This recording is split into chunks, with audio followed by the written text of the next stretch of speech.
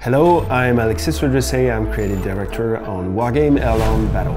And I would like to talk to you today about how you can create your deck in the game.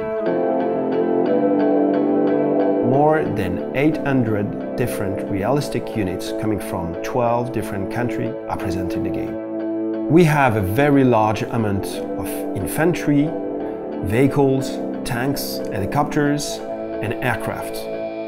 A deck has a limited amount of activation points. The more units you add in a category, the more it costs in terms of activation points.